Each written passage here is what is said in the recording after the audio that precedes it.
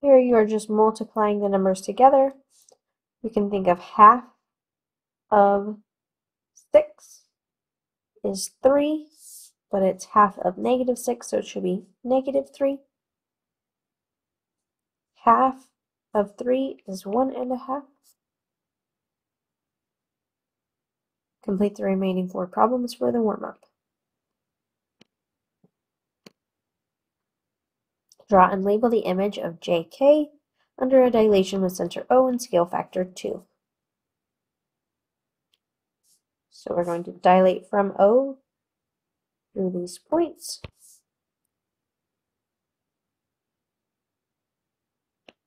And we are using a scale factor of 2. So here I see J is on this line here, which is 1, 2, 3, 4, 5, 6, 7 away from O. So if I double that or multiply it by 2, that would be 14. So here's 7, 8, 9, 10, 11, 12, 13, 14. So we're going to place J prime here.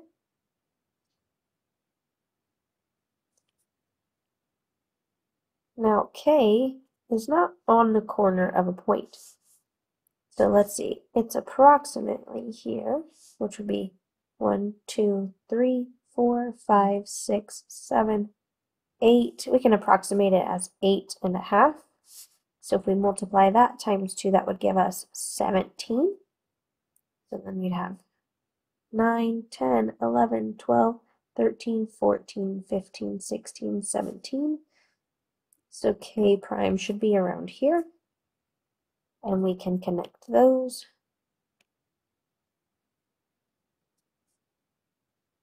Now I'm pretty confident that J prime is in the correct location because it was in a corner of these lines on the grid. But since K was not in the corner, I'm not as confident with K prime. I used an approximation, but it could be closer to 8.6 or 8.7. We don't know an exact answer here. So we're more confident in answering for J prime than we are for K prime. We could use a different strategy. Instead of the parallel lines, we could use our compass, and that would help. But the method for dilations on the grid is not as accurate if our points are not on a specific coordinate.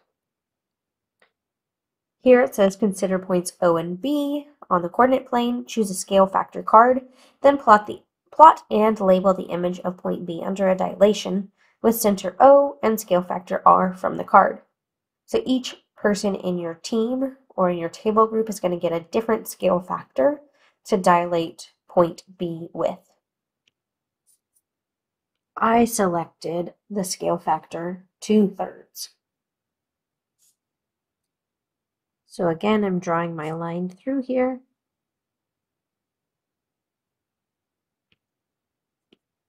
Here I see that it is 6 away from O vertically. So 6 times my scale factor, which was 2/3. Well, 6 times 2 is 12. And there's an invisible 1 down here. 1 times 3 is 3. 12 divided by 3 is 4. So I'm going to go 4 in the vertical direction and line it up with the line and label it B prime.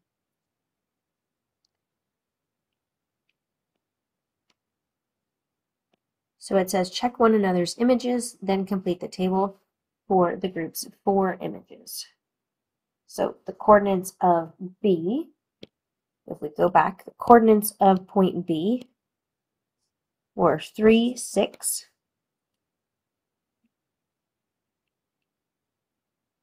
and the scale factor I had was 2/3. And after I dilated, it was 2, 4.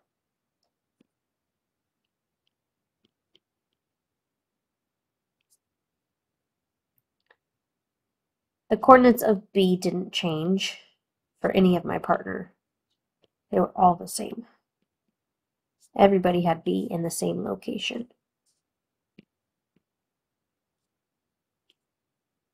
Some of the other scale factors you could have had were a scale factor of 2, a scale factor of 1/3, or a scale factor of 3.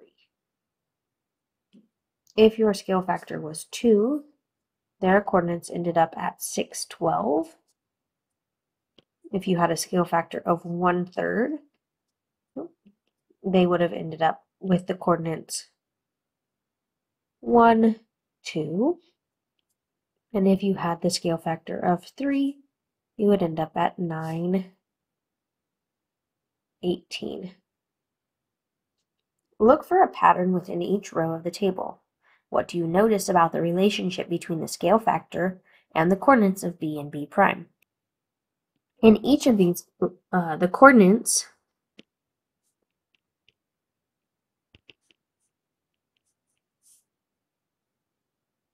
of b prime are equal to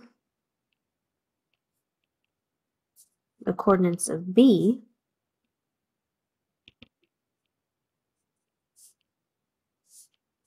multiplied by the scale factor.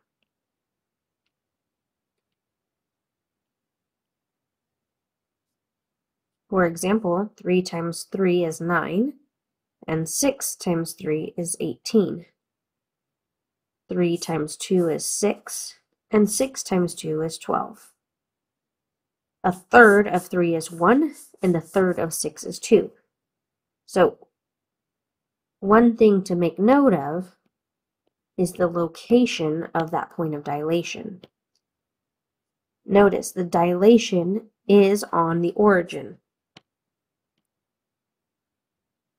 It says, you use the patterns you found in problem 2 to complete the table for dilation centered at the origin. So there's that key statement there. It's dilated from the origin. The first row is completed for you. So you have 3 times 2 is 6. 10 times 2 is 20. So this one, it would be 5 times 1 and 5 times 3. Well, 5 times 1 is 5, and 5 times 3 is 15. This one would be a third times 15, and a third times 9. A third of 15 is 5, a third of 9 is 3. 1/4 of 8, and 1/4 of 16. A fourth of 8 is 2, a fourth of 16 is 4.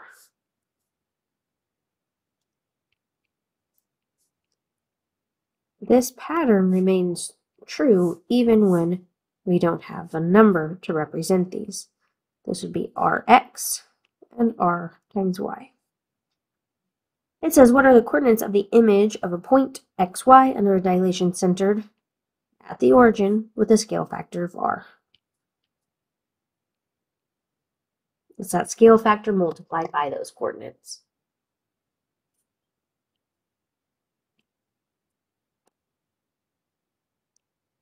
For problems 5 and 6, plot the image of point K under a dilation, again centered at the origin with a scale factor of 2. Use the grid strategy from lesson 7 to plot and label the actual location of K prime. Use the rule to calculate the coordinates of K prime and compare the actual location to the calculated location of points K prime. Does the rule work? So we're going to start with the strategy from lesson 7. This is 4 from 0, and 4 times 2 is 8 from 0, so it's going to line up here. If we did the vertical distance, it would be 3 from 0, and 3 times 2 is 6, so it would be here at the point -8, -6. If we took the coordinates of K, which are -4 and -3, and we multiply them by our scale factor, we also get -8, -6. So does the rule work? Yes. Now let's apply the same strategies to number 6.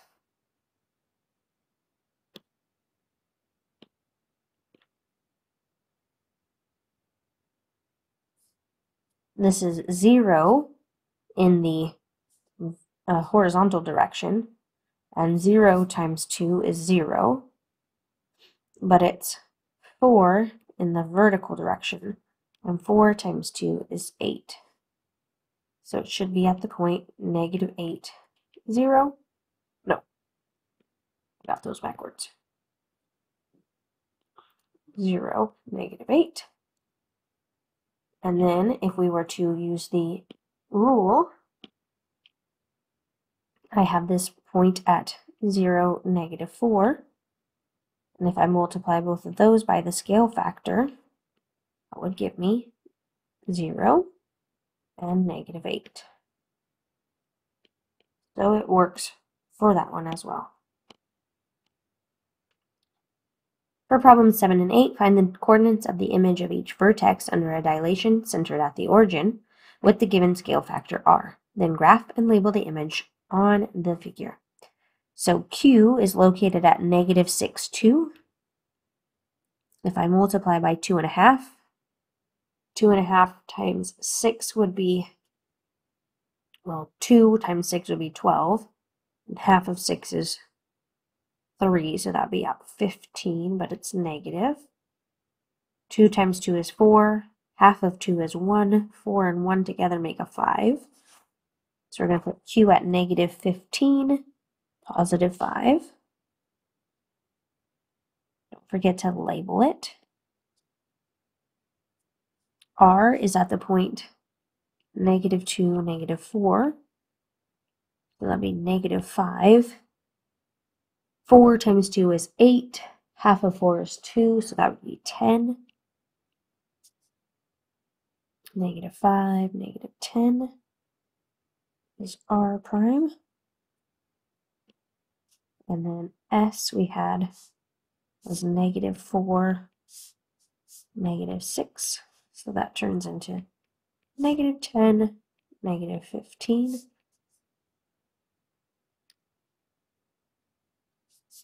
And that is S prime. And then we can connect them.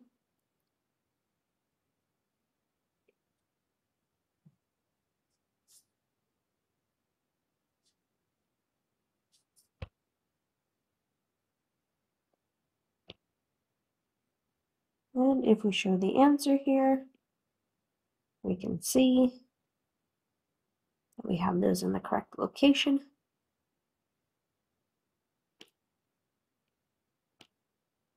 Same kind of concept for 8. E is at this point -9, 0. A third of -9 would be -3. So there's E prime. D is at the point -3, 6. A third of -3 would be -1. A third of 6 is 2.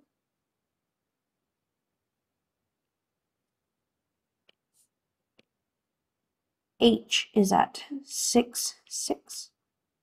So the third of 6 is 2.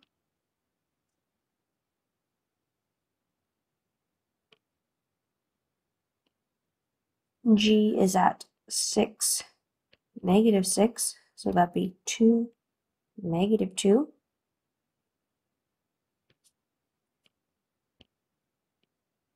And F is at -3, -6. A third of -3 is -1. A third of -6 is -2. And that is F prime.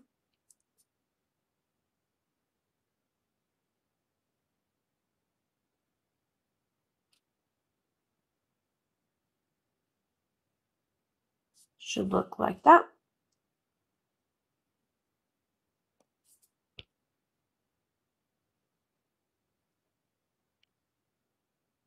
For problems 9 and 10, find a scale factor of the dilation centered at the origin. Well, D prime is at 4, negative 2, and D is at 10, negative 5. So our piece says that the original times the scale factor equals the new version. Well, in this case, our new version is 4, negative 2. Our original was 10, negative 5. And if we were solving this like it was an equation, we would divide both sides by the original to figure out what the scale factor was. Now this is kind of just a shorthand version of it. Technically this isn't the way we would do algebra with coordinate points, but this is just a representation of it. So the x coordinates, we would have 4 over 10, and the y coordinates would be negative 2 over negative 5. Well, 4/10 can be reduced to 2/5, and negative 2 over negative 5, and negative divided by a negative becomes a positive. So our scale factor is 2/5.